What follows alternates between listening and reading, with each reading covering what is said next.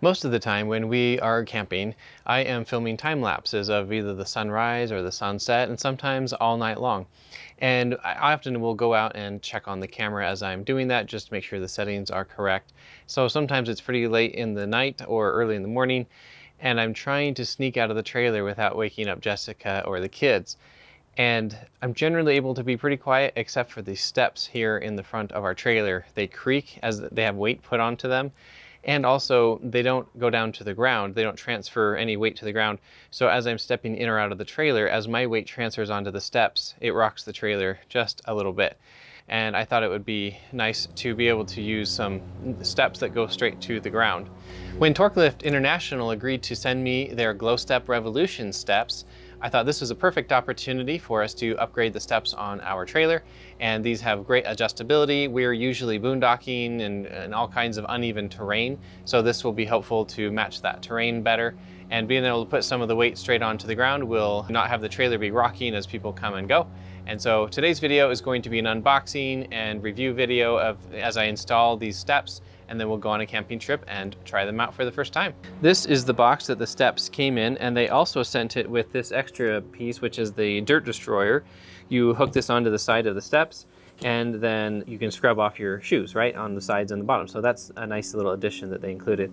I've opened the box here, and this is the steps in the box. They've got some a sub box down beneath for some padding, I think. Also over here there's a plastic bag with some components. So I'm going to get this all pulled out and then I'll show you what was in it. Here are all the parts that came in that box. Of course we have the big steps right here. That's the majority of it. And then we have, of course, the shoe cleaner here. These are some spacer plates. I'm not sure if I'll need those yet or not. The instruction manual, and then a couple of bolts and nuts and washers, lock washers, and it came with an Allen wrench here for assembly. And so I'm going to get into the instructions now and see what I need to do.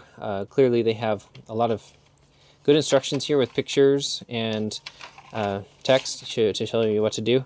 So I think this will work pretty well. I'm going to get into this and see how well it goes. So I'm going to go ahead and get the old steps taken off first. In my case, there's just 2 bolts here and then 2 on the other side.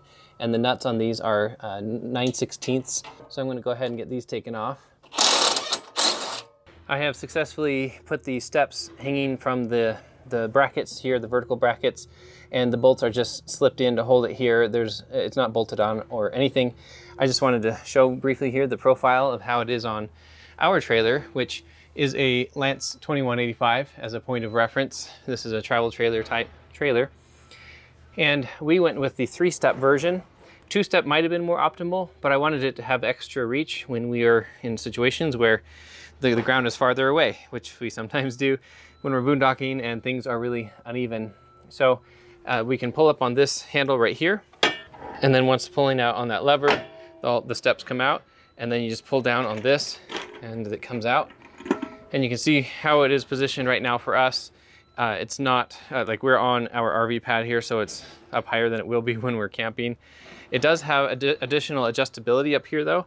I can pull this lever up again and then pull the steps out even more.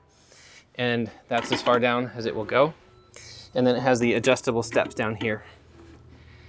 So that's how it'll look.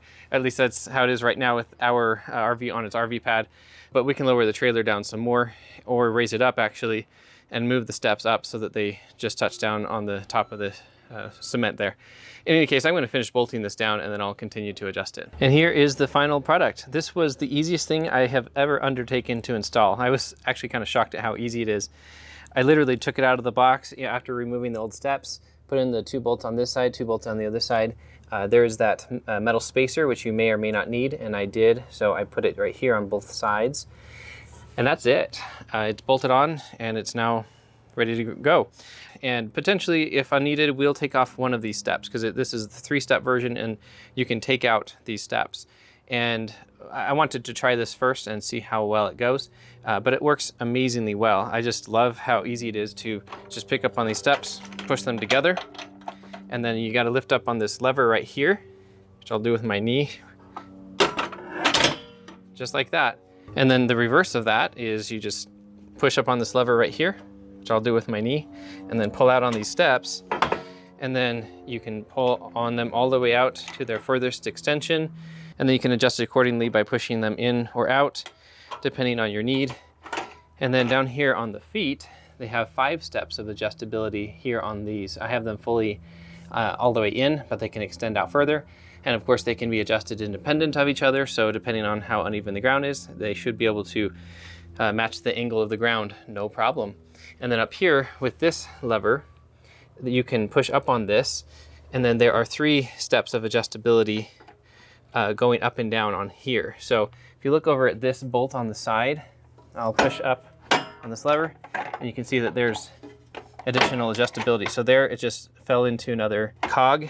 And then this is the next one down. Then this is the bottom level of adjustability. In my particular situation, because I have this RV pad here that is parked on here at my house, the best solution for me is actually to leave the top step completely docked all the way like when you're going to be traveling. So you can see this bolt is all the way back here. The 3 levels of adjustability are here, here, and here.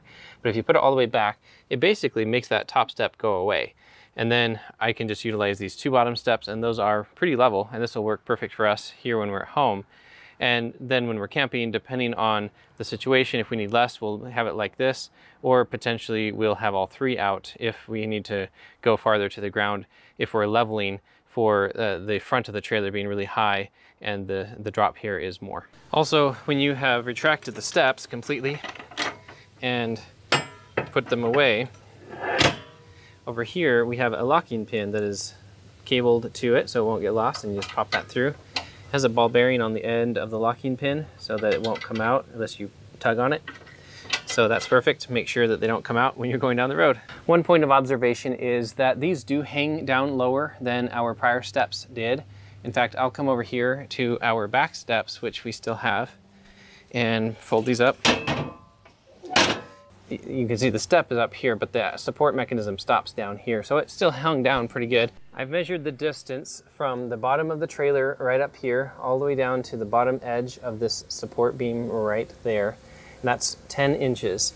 And if we come over here to this GlowStep, from the bottom of the trailer right here, all the way down to the bottom tip of this foot, which keep in mind hangs down an additional about inch from this leg, this is 14 inches down to here. So this whole GlowStep Revolution system is 4 inches lower than the prior step. And also I should point out that I installed these as high as they would go. If we look up here, you can see there's a layer of bolts here, here, and down here. And I used the top row because I was trying to, as much as possible, improve our ground clearance while off-roading. It's never going to hit the ground on normal roads, but when we're off-roading, that could be an issue. We'll see down the road. And then regarding the brush for your shoes, that just goes right here on the side, and you can put it on either right or left side, and it can go on any of the steps anywhere down, so you can put it on whatever height you would like, and it looks like it'll work great. Like I said before, this was the easiest RV installation I have ever undertaken. It was so quick and easy. I highly recommend these steps. We're gonna go on, take them on a camping trip now, and we'll test them out in the real world. Our next trip in the trailer ended up being up American Fork Canyon past Tibble Fork Reservoir to the Granite Flat Campground, which has some really steep grades driving up there. We are arriving at our campsite. We happen to be in a campground because that's just the next campsite we ended up coming to. We have a group of friends here. We don't normally go to campgrounds. Regardless, we're at one, and I'm going to show you how the steps are working here. And as you can see, we're leveling for quite a bit of forward to backward leveling, not too much side to side. We just installed the Level Mate Pro and tested it on here, so I'll put a card above to that video if you're interested in seeing that. That was helpful here. But for this video, we have these steps that we just installed. So now we're going to pull those out for the first time.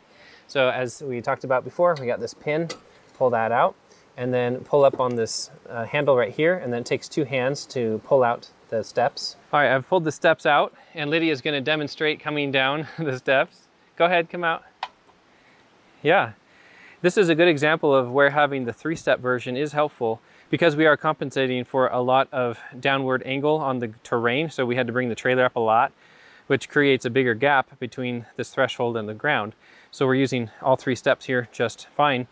The legs on the steps, you can see this one's adjusted all the way to the bottom, and this one is adjusted just 1 step from the bottom.